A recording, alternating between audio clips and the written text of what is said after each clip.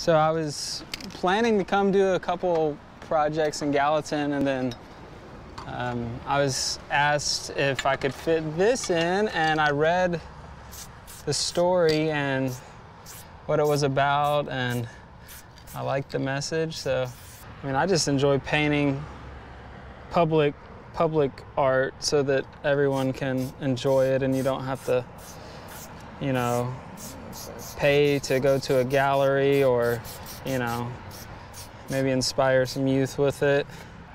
I was doing it before, it was like really cool, and, you know, the starving artist thing was real, you know, but now being such a popular tourist destination and having a couple murals that really went global with popularity, like the Wings downtown kind of, I think, helped the scene.